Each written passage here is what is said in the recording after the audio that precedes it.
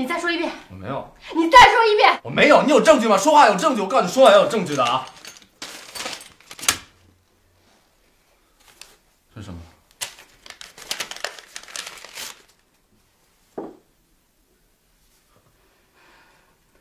哦，你跟踪我。 你跟踪我，你那么龌龊的事你也干得出来？你我龌龊还是你龌龊啊？你酒店都开房间了，你还说我龌龊？你要没做什么，你怕我跟踪什么呀？我老婆都没管我，你来管我什么？你老婆不管你是给你面子，是她善良。天下没有哪个女的会让自己的老公在外面偷鸡摸狗，跟别的女人开房间。谁偷鸡摸狗？那是以前的爱情，懂吗？我呸！你还爱情呢？什么爱情要偷偷摸摸的？什么爱情就见不得光，就在酒店开房间了？你啊！你别跟我扯淡了，姐。你跟我有什么关系？你是我姐，上次在酒店我都没说，你摆我一道，你胳膊肘往外拐。我们是有血缘的，你懂吗？我告诉你，你要再这样下去，我跟你没血缘关系了。 我告诉你，毛峰，这事我就不想着你，我就想着美丽，你信不信？你别再欺负她了。龙锦什么东西啊，龙锦？对，本来你跟齐思思好的时候，他就插过来一杠子，插人家家跟拆积木一样的。我告诉你，我就是喜欢美丽，我不许你欺负她。不就是给你找了工作吗？对，不就是给妈妈找了工作吗？对，天天给爸爸妈妈端洗脚水做饭的，是不是啊？我告诉你，我都不如她了，你凭什么这么欺负她？ 我最烦他做点什么事情就跟我救世主一样了。我天性就是自由，我水瓶座的，怎么了？我爱自由。你们骂了我几十年了。你水瓶座，这可骂残废了，你知不知道？毛峰，我告诉你，你要是再不跟他断，我告诉我，你这一辈子我不认你了。逼我吧，你也逼我，爸妈也逼我，你理解我吗？你再逼我就离婚，知道吗？你要干嘛？敢离婚？我叫你敢离婚，你敢离婚？你离婚我揍死你！你以为我告诉你，你以为我谁呀？毛峰，有人吗？ 毛峰，我告诉你，毛峰，你给我好好表现，听见没有？我是什么都不说。我，哎，来了！哟，哎，看爸爸，看爸爸！哎，毛峰，快点！我爸妈，哎，快进来，快进来！你们怎么来了？俺们呀，刚从老家来，你看这一篮子土鸡蛋，是你妈怕碰碎了，就这抱了这一路。你这又带东西给我们，真是！你说一声啊，回头我们到时候接你不行吗？你们都太忙了。哎呀，没什么，这辛苦了。来，毛峰，快倒茶。哦，哎，快！不忙，我们马上就走。哎，亲家他们了。哦，我爸我妈出去了，配眼镜。哦，对。哎，不忙，俺们这就走。爸妈辛苦，喝点留一会儿吧，哎，留一会儿，等他们回来。俺们顺道。 要是拎到医院呢，就路远了，对，那鸡蛋肯定有碰破的。真是辛苦了。这鸡蛋呐，都可新鲜了，都是昨天才下的。辛苦。哎，农村的鸡就这点好，都是放养的，吃的呀都是地里的东西，下出来那个蛋呐，一个个的都是黄油油的。是不是？超市里现在这个土鸡蛋啊，就是要走地鸡啊，这鸡蛋卖的可贵了。是啊。谢谢啊。哎，谢谢。哎，豆豆啊，怎么样了？和医院的合同定了吗？ 啊，应该就这2天了，谢谢啊，潘爸爸。我跟你说，毛峰，我工作的事情都是潘爸爸给张罗的啊，你可得对美丽好点，要不然我跟你说，我打断你的腿。当然了，肯定。爸妈放心，爸妈放心。我警告他。哎，毛峰啊，我想跟你说你投资的那个事情。哎，您放心，这个事儿您放心，我爸、我妈还有我们都看着呢。您放心，毛峰也挺上心的，还有美丽，您放心啊。如果赔了，呸！我说如果赔了，毛峰，我跟你说，潘爸爸投10万，你赔20万，听见没有？哎，好啊。我警告你啊，不许亏啊！你放心，放心。你看看这是啥话吗？你看看你这是，咱们把钱交给自己的姑爷了呀，还有啥不放心的？俺连问都不问。 您就得多问问他，是不是？不信自己人，还去信别人呢，是不是？真是。走了。哎，不再坐一会儿吧？不坐了。晚上一块吃饭吧？不用了，你们忙。豆豆啊，见了亲家他们，替我们问好啊！行，一定，谢谢啊，潘爸爸、潘妈妈。我送你们，我送。不用了，我送。不用，哎呀，毛峰送。豆豆别送了，豆豆别送了，哎。回去吧，啊，毛峰，没事，回去忙你的吧。爸妈送你。 咱慢慢点。毛峰啊，我跟你说啊，美丽啊，有哪点不对的地方，你就告诉我和你妈妈，啊。爸妈，过2天我跟美丽回去看你们。哎，好，等着你啊，回吧，孩子，回去吧，哎。慢点骑啊。 哎，好，快回去吧。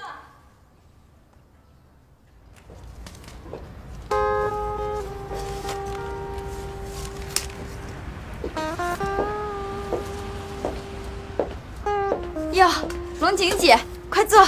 小店不错嘛，生意怎么样啊？挺好的，俺的花卖的可好了。我可喜欢听你说俺俺的。毛峰说，当初你就是用这招把他给迷过去的，是不是？龙井姐，你这是干啥呀？你挺单纯的嘛。其实纯和蠢都差不多啊。你这是干啥呀？你这不等于骂人的吗？我今天来是想跟你谈谈毛峰。毛峰咋的了？你是真不知道还是装糊涂啊？人家说呀，夫妻之间如果有一个人睁一只眼闭一只眼的话，那个人是很聪明的，是不是？俺不明白你啥意思。反正俺2只眼都是睁着的。都睁着还装糊涂？看来你真的很蠢啊！你到底想干啥呀？俺现在很忙，你要没啥事就走吧。有件事情你很有兴趣知道吧？毛峰现在是跟我做生意，跟我，听见没有？看来你真的不知道啊。毛峰也真是的，我告诉他别告诉你们，他真就没告诉你们，真听我的啊。他现在把你们的钱放在我手里做生意，你说他多相信我是不是？一个男人为了爱情可以牺牲他家里人的钱财，你说这个男人多爱这个女人啊？什么事情都得拿钱去试，你说呢？你想干啥？我不想干什么呀，我只想问你，毛峰给我那50万里是不是有你的私房钱啊？有。可那不只是俺的钱，那还有俺家里人的钱。俺告诉你，龙锦，你把俺的钱糟蹋了，俺无所谓；你要是糟蹋了俺家里人的钱，俺跟你没完。哟，你这么生气呀？我没别的意思，我只想告诉你，毛峰现在跟我做生意，天天在一起，你们的钱都在我手里捏着呢，所以你们要对我好一点。对我好了呢，我也许把钱再生出钱来；你们对我不好的话，你也知道，现在生意很难做，如果赔的话，我可就没有办法了。龙锦，俺已经很给你面子。潘美丽，我告诉你，一个女人连面子都不要了，她还怕什么呢？那你到底想干啥？我不想干什么，我只想告诉你，让你丈夫对我好一点。他对我好了呢，我心情就会好，我心情好了，生意做得会更好。如果他对我不好的话，这生意赔了，倒霉的是你全家。滚！你敢滚？你敢滚出去！潘美丽，你给我听着，咱们2个现在比的就是耐性，如果谁憋不住了，谁就是输家。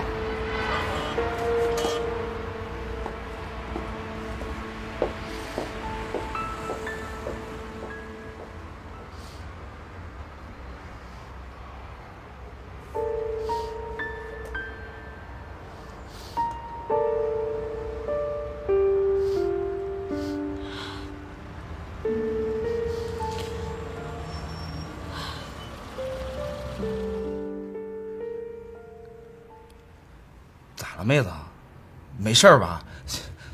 不高兴呢？就是，你今儿这么早就把店给关了。那来就来了吧，那让你姐夫炒2菜，晚上一起吃饭。对，还没吃到，给整俩菜呢。俺全知道了。不是你知道啥了？你看这没头没脑说的。啥就全知道，弄得跟真事儿似的。今天，龙锦来俺店里找俺了。你说啥？那不要脸骚货来找你来了？你看见没？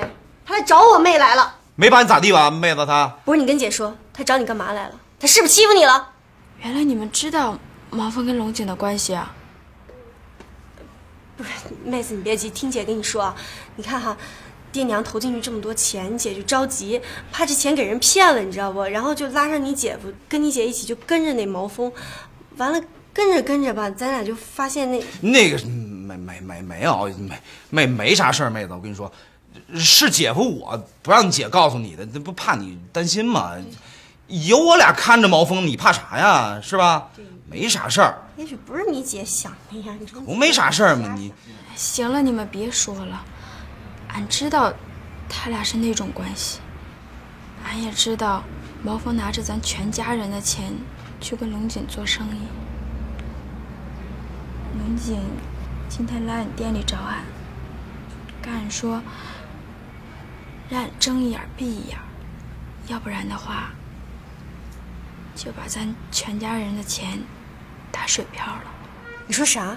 那不要脸的正狂呢，听见没？不是，他咋能这说话呢？有他这样的是人话吗？这个不，我那天我跟你说，我就行了，笑他。不是美丽啊，你也别着急，你姐跟你姐夫也去找豆豆姐了，那豆豆答应咱了，那指定找毛峰谈，你知道吗？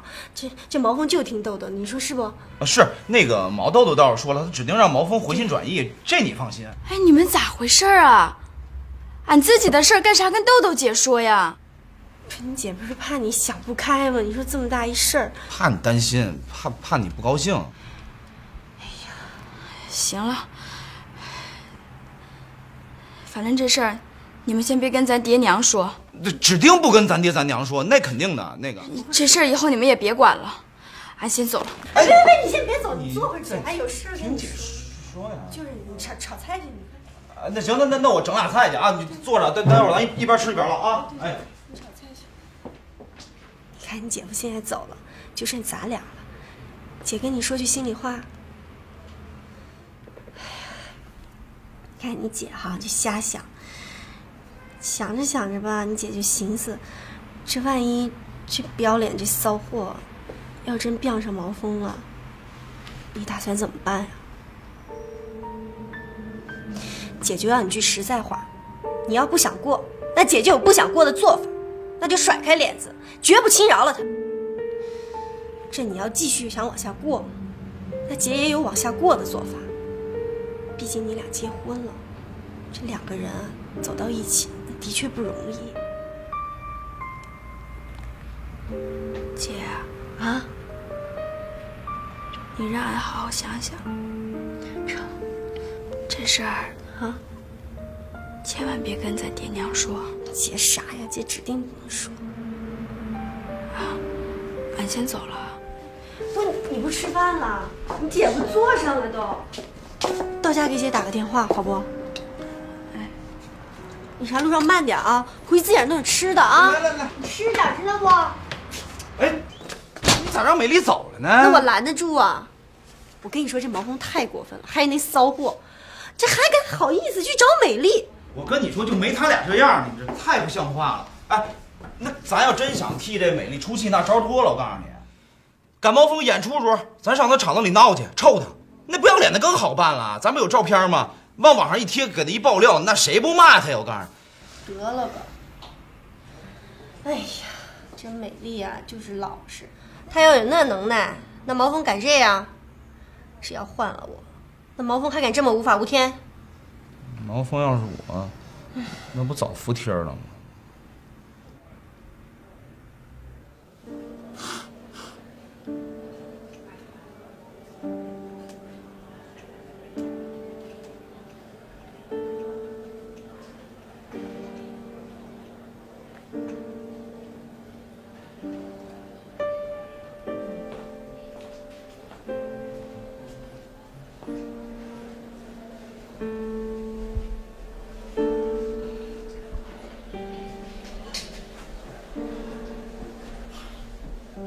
一猜你就在这儿了，喝这么多了。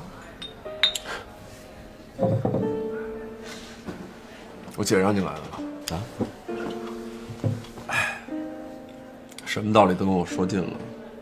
你要是来劝我的话呢，就跟我说点新鲜的，要不然呢就走人，好吧？我想喝酒，给我要瓶酒，自己要。服务员，来瓶啤酒，这个。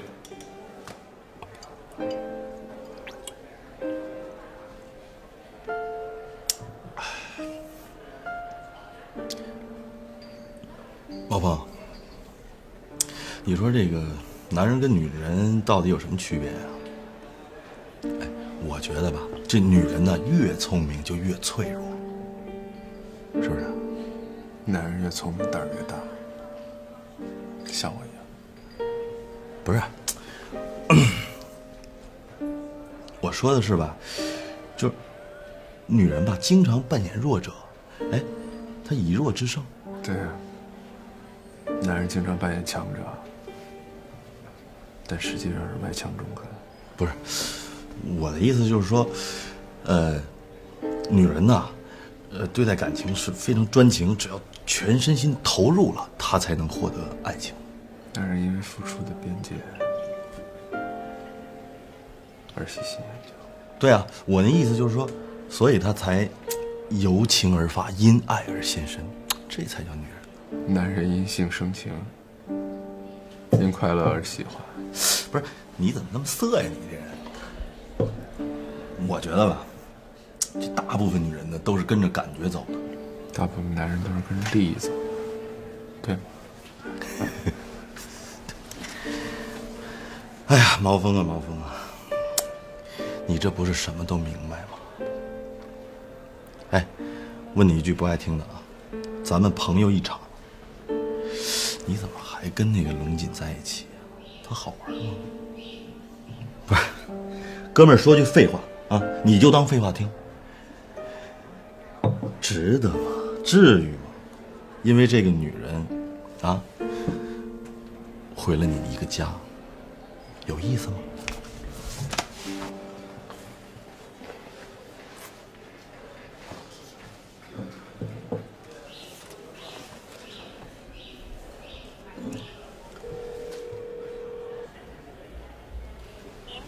不是，我问你话呢，有意思吗？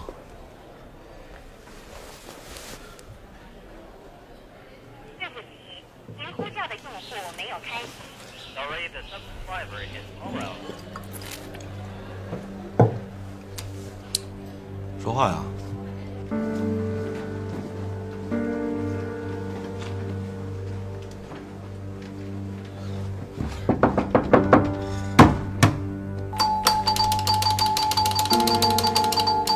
先生您好，请问您找谁？请问住在这间房的客人去哪儿了？龙井小姐是吗？对。她已经退房了。什么？她已经退房了。什么时候退的2个小时前退的。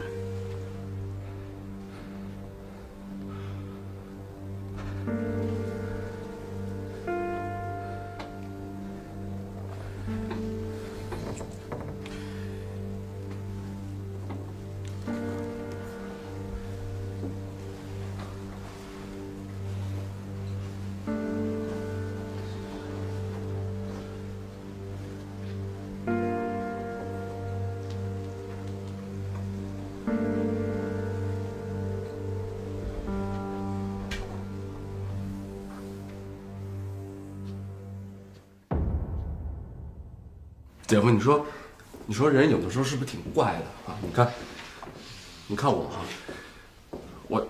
我以前我挺骄傲的，因为我觉得我女人一个接一个的，然后我甚至有一些自负。后来我找了一个农村女孩，她什么都不懂，原生态，我开心，我把她给娶了以后，她不管我，什么都不管，我特别开心，当时我特别开心，然后她还会照顾我的父母。你说这是不是很多男人的梦想？是吗？这是不是很多男人的梦想啊？然后我之前还有一段拧巴，我因为我想都没有想到，真的是打死我也没有想到他会自己靠自己的能力拼搏去开一家小店，然后把所有的事情都安排得特别的好。我拧巴就在于我好像觉得我是被他娶的男人一样，就是我是被他给娶了。你懂我那意思吗？我不是毛峰，我跟你说，我太懂了。你就掉蜜罐里了，你必须得知足，你得感觉到深刻的这种幸福。就这么说吧，就咱俩比起来，你知道吧？你看，是你在你们家，你媳妇对你，对吧？你想做什么，你就做什么。就我看我在家，我想干嘛，我也干不了。这就是区别，你知道吗？就你更得知足。他还有那个问题，他也没问过我什么。我跟你妈要掉到河里，你先救哪一个？从来没有问过我。如果他问了，当时可能我就把他看走了 ，pass 掉了。但是他没有问我。不是我跟你说，毛峰，上礼拜你姐刚问完我，必须得回答，不回答出来不让睡觉。这把我逼，直接就问我说：“于卫，我跟你妈掉河里，你先救谁？”最后可我逼得实在没辙了。我第二天我还上班啊，我就只能说，最后我就说，我谁也不救，我也跳河里，咱一块淹死。然后他还特别讲道理。女人讲道理，男人就一点脾气都没有。他从来不会在外人面前打击我、抨击我。我爸妈把我骂得七窍冒烟了，他还那么爱我，然后他还那么相信我，你知道吗？他特别相信我。我问他，我说：“你对龙锦什么样的印象？”你知道他说什么吗？啊！我从来不在背后说人家坏话。你知道他还没有过多的物质欲望，他跟我结婚到现在从来没有跟我要过任何东西。他还赚钱养家，给爸妈端洗脚水。然后他还很漂亮，挺耐看的，很可爱，傻乎乎的，没有跟我斤斤计较过，从来没有，一次都没有。不是你毛峰，你哆嗦什么呀？嗯，这儿没有，下嘴唇这你怎么了？你抽了？没有。你说人背起来的时候是不是喝凉水都塞牙，然后走路都摔跤？不是毛峰，不是你今天吧你有点反常，就你整个精神吧，就是你是不是心里有点冒汗呢？哦，对。你不对，你跟我说你身体不舒服还是怎么了？还是出什么事儿了？出事儿了，是不是出事儿了吧？是不是？是不是你外边你又花姑娘完怎么着？美丽要跟离婚呢？啊，龙锦跑了，我找不着他了。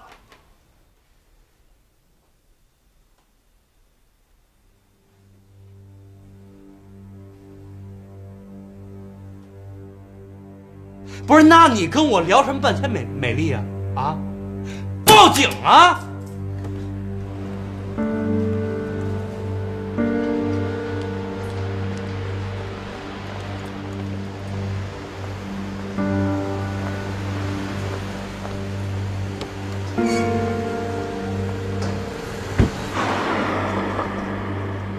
你刚才为啥不抄他？你现在抄不上他了，你知道不？我刚才红灯你没看见呢，你快别说了，赶紧的。行了，你急我比你还急呢，你别说了。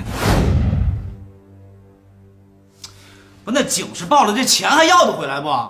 行了，这都啥时候了，提啥气？怎么不提啊？50万呢，毛峰，啊，爸妈10万，我跟于卫10万，于卫他妈10万，还有潘凤凰这坨，哎，你想干什么呀？你这次啊？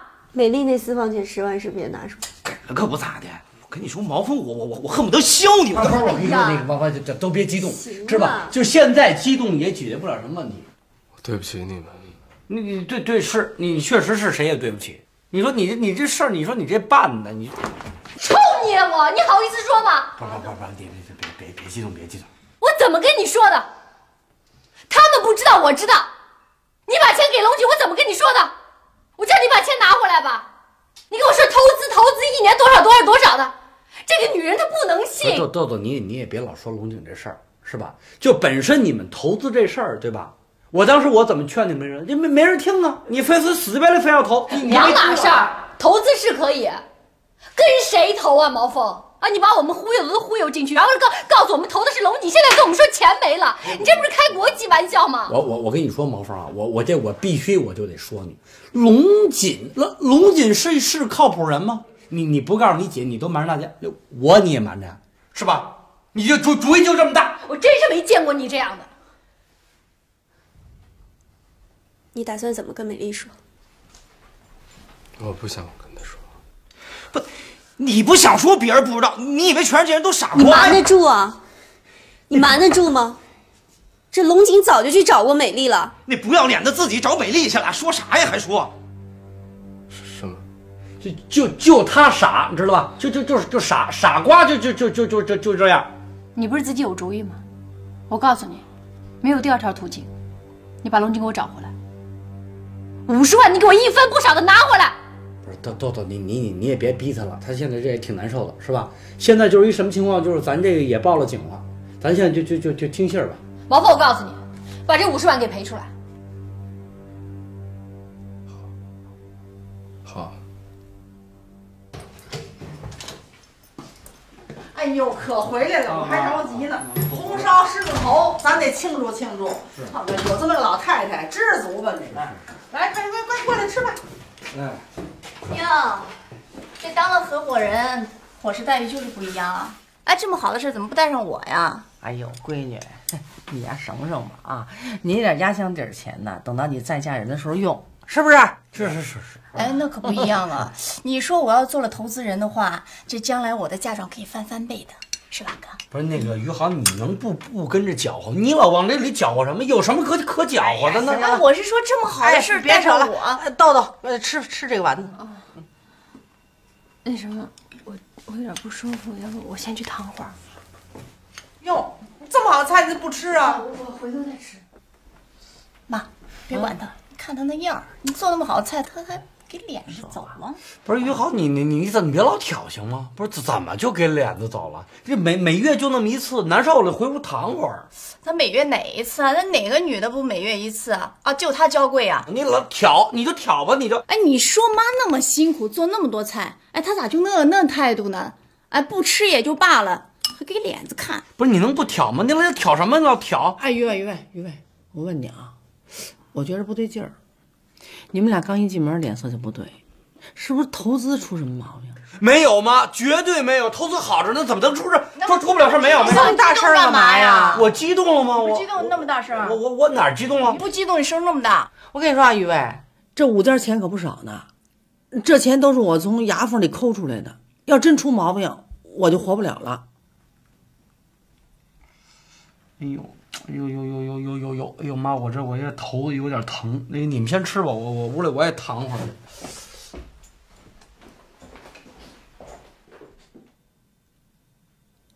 不对，有事。我也觉得他俩不对，不会是投资真出什么问题了吧？哎呀，行，你这乌鸦嘴，你赶紧对着灯。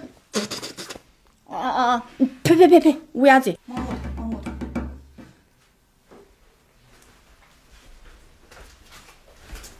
说我怎么这么倒霉啊？我怎么摊上这么个弟弟？本来还说年底的时候攒够了钱买辆 QQ， 那现在好了，连车轮子都没了。你现在啊，就说什么都没用了，是不是？你赶紧的，你擦把脸去，这饭总得吃的，不能光饿着，对不对？不想吃，一点都吃不下。那现在你能做的都做了，案也报了，咱们到派出所那儿，警察笔录也做了，现在唯一剩下的就是等，对不对？反正就是这事儿，目前是绝对不能让我妈知道。就我妈这样的，这你告诉那我炸了，完了，我都没法活了。10万块钱呢，10万块，你妈还指着这10万变成20万，变成40万，跟我一块当老赵呢。现在好了，成老赔了。你别这么老赵了。幸好没把姚静阿姨的钱还有约好的钱都放进来，要放进来的话，赔得乱七八糟，我这辈子都还不清了。我就跟你说，我就不是逗你，我就不是说你，就当时我怎么拦你们都不听，就没人听我的。我就说，只要我说毛峰一点坏话，好家伙，你就全冲我，这回傻了吧？这傻了吧？我正在想，这要是我爸妈那边还好说，这她是我婆婆，不是自己的亲妈，这更难说了。没事，就假如说实在不是，你知道吗？你知道他从银行取钱的时候怎么跟我说？怎么说的？他说：“豆豆，这个钱是我省吃俭用的，我后半辈子就指望这个了，你可千万别赔了。”我当时还拍着胸脯说：“一定赔不了。”这烦死了，真是难受，心不舒服。你别心不爽，反正我就跟你说，如果实在兜不住了，对不对？我妈要是知道了，你就往我身上推，全是我的责任，没事。哎呦，我这什么甭说了，我都听见了，你这怎么好啊？你这个。毛豆，当时咱们怎么这钱怎么回事？你自己知道是不是？你怎么忽悠我？你让我投这钱？你说毛峰从小就能干，对不对呀？不说了钱你也甭哭，我告诉你，投多少钱你就给我拿回来就对了。拿回来，拿回来，拿回来，拿回来！你怎么连我妈你都骗了你？你能不吭声吗？你能不搅和？你在搅和什么呀？欠什么乱？喂，于卫，是我啊，爸，赶紧打开电视看看吧，出事了啊！那么，在这样一场精心策划的骗局当中，犯罪嫌疑人他究竟是采用了什么样的手段进行诈骗的？根据我国的刑法规定，未经任何开发的土地擅自进行倒卖以谋取暴利，这种行为呢，在我国的刑法当中被解释为非法倒卖土地的。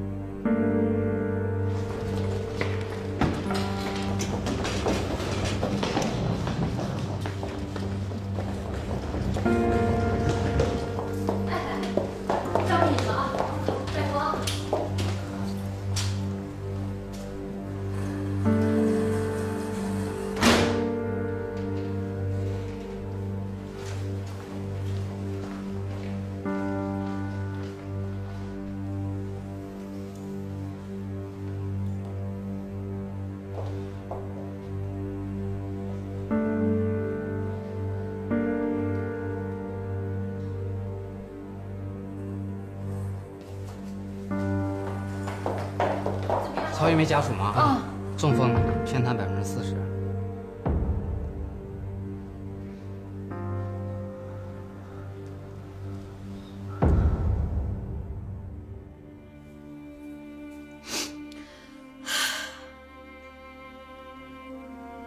这不是害人吗？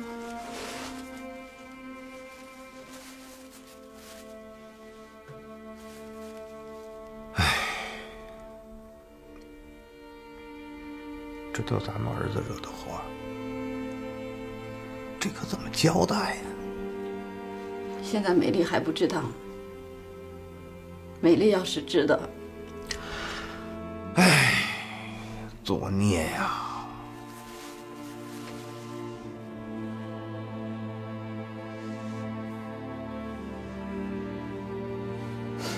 要把他们气死这玩意儿。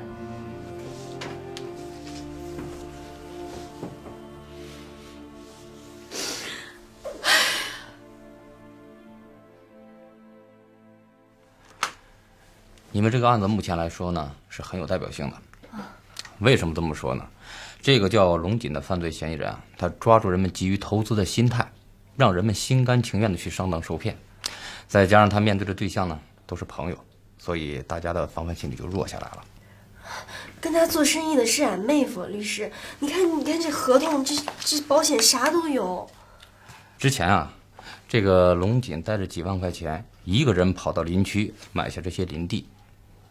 他当初买的时候也就几百块钱一亩，几百，俺买都好几千。结果呢，他就拿着这些林地的合同开始忽悠了，找到你们，开始干起了贩卖林地的勾当。然后呢，他是以几千块钱一亩的价格卖出这些林地，这中间的暴利是可想而知的。他这样就是骗子。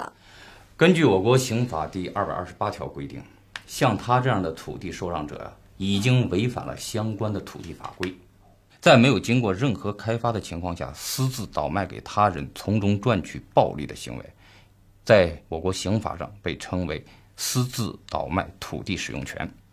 龙锦是低价买进，高价卖出，同时呢，他又刻意隐匿中间转让这么一个环节，通过采取欺骗受害者的方式，让受害者签订了2份阴阳合同，然后呢，再拿着其中一份低价的合同去找他的土地转让方签订合同。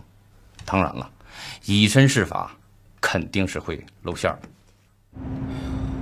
幸亏当初听你，咱没买，要不然更冤了。现在说这话有啥用？我这仔细算了一下，一共50万呢。再说还多少钱？咋的了？哎呀，你这啥脑子啊？爹娘还不知道这事儿呢，咱得先把爹娘的钱给垫出来，省得两老操心。不是，这没有问题，这听你的。想想这毛峰爹娘也不容易，他存了一辈子的钱。这都啥时候了？那泥菩萨过河，自身难保。那再说了，那毛峰就是自作自受，你要再帮他，他还不长记性呢。问题是苦的是咱美丽呀。苦啥苦啊？要我说离了得了。啥呀？那毛峰有啥好的呀？这都啥时候了？你别在这添乱了，行不行？我现在我一提毛峰我就想笑他。你一天到晚想笑这个想笑那个，能不能好好开你车？听你的，听你的。你婆婆患的是半身中风，大小便什么的以后都得靠人伺候。如果你们有条件的话，就长期住院，请个护工照顾。但是这样的话，费用会特别贵，而且她的医保也有限了，请个护工钱也不少。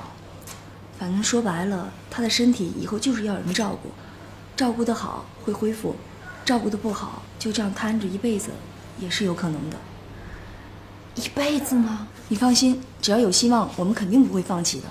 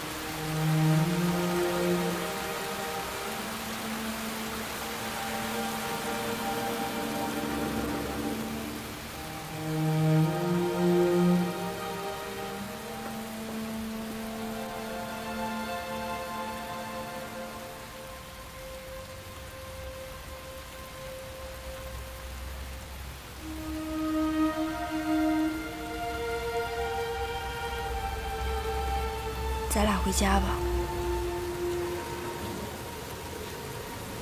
下班了是吗？今天下雨，买花的人少。娘想吃鱼了，俺给她买条鱼去。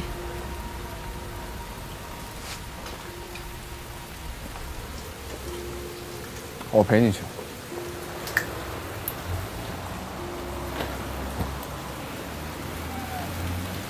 那我把你脑记好了，多少钱？27。我来拿了。没事，我来拿了。哎呀，不用。老板，给俺拿条鱼。行嘞。就要这条。这个。哎。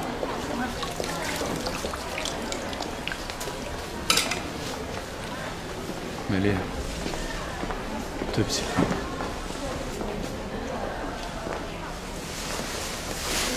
你说啥？好了啊，多少钱？18块钱。嗯，给您。行。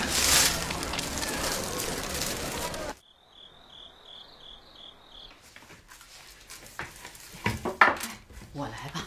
哎，不用娘，您休息去吧。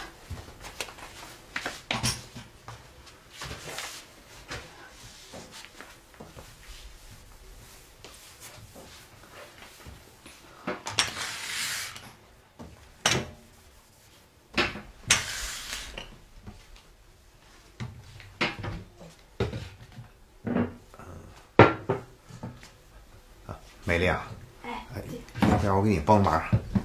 不用，您休息去吧。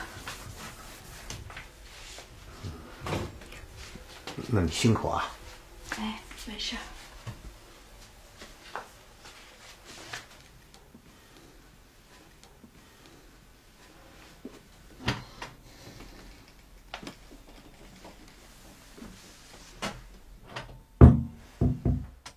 美丽没说什么吧？没说。你说怎么办呢？啊？你说现在怎么办呢？老婆，你说话，这可都你惹的事儿。